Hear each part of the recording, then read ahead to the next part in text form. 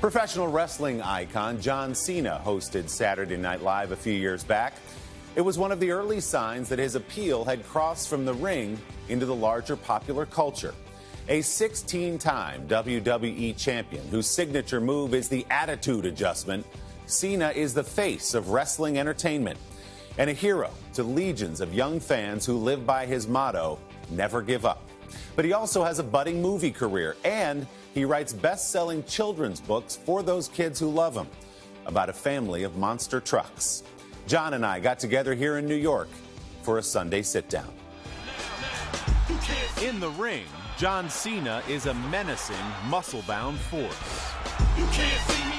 Outside the ropes, though, he is a gentleman, kind and generous, with all those muscles hidden under a well-tailored suit.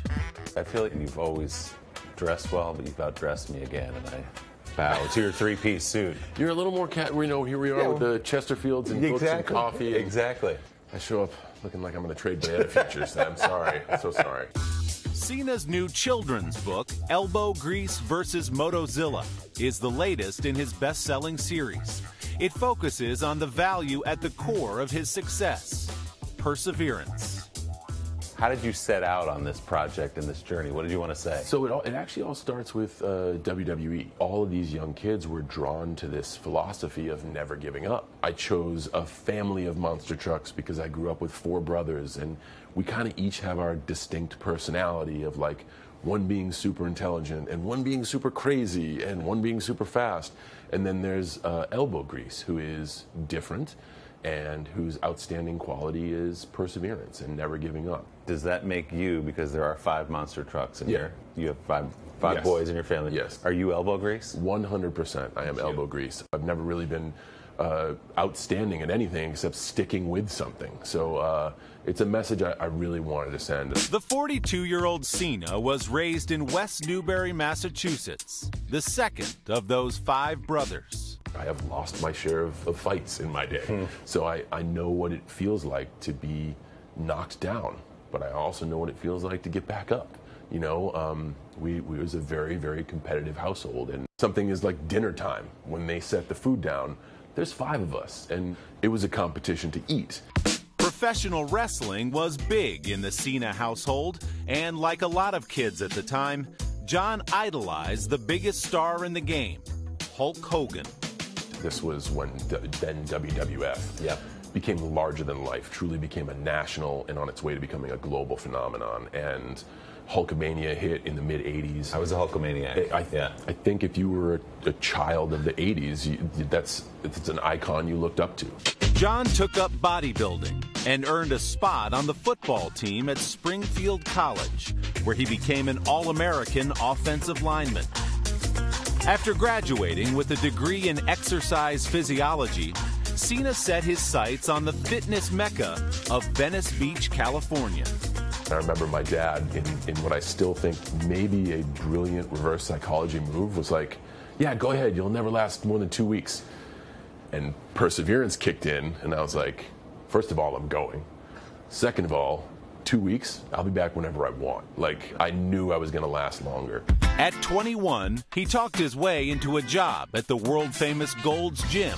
At one point, I didn't have enough money to do anything else except live in the back of my '91 Lincoln Continental and use the gym as like a home, because I would work all day there, and Gold's was open from 4 a.m. to midnight. Oh, wow. So I would work as many hours as I could to make as much money as I could, because I loved the place. Knowing Cena's passion for wrestling, friends told him about a nearby training academy that taught the secrets of the profession. I was like, what? You can be a wrestler? Then I didn't know that there was like schools and a path to action. It just wasn't publicized. So immediately I said yes. Cena was a natural. In 2001, he signed with what was then called the World Wrestling Federation, now WWE. Over 17 years, he became the biggest star in professional wrestling, with young kids as his biggest fans.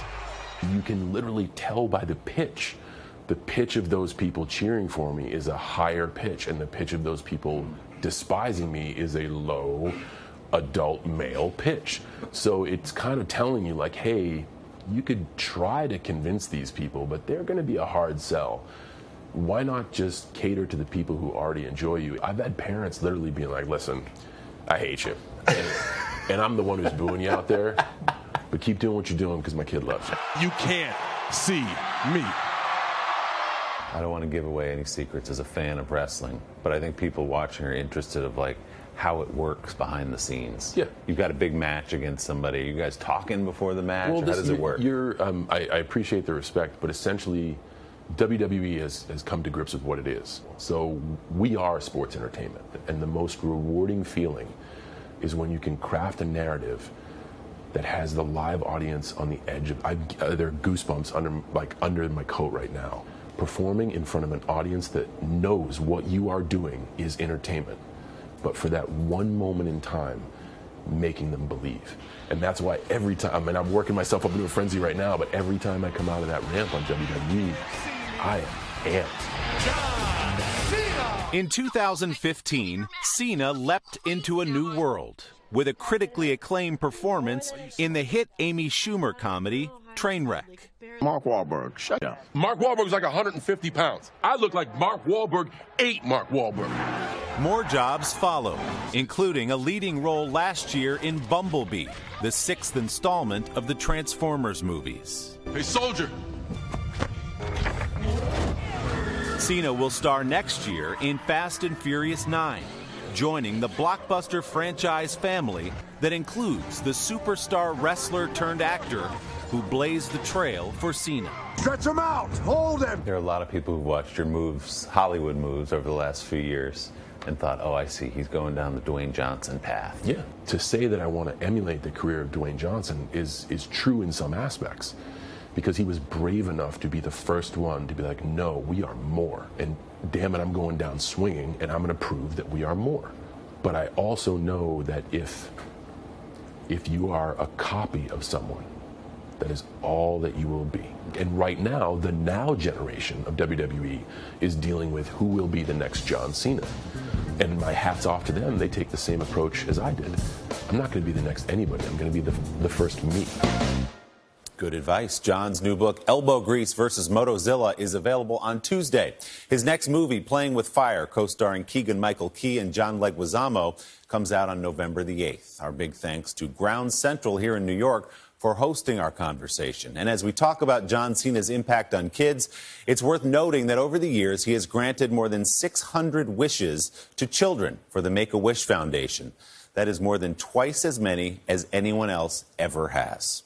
To hear John talk more about how Dwayne "The Rock" Johnson, his one-time rival in WWE, became his career inspiration, check out our web extras at today.com/Sunday. And don't forget to subscribe to the Sunday Sitdown podcast to hear the entire unedited interview with John Cena. You can find it on Apple Podcasts or wherever you get yours.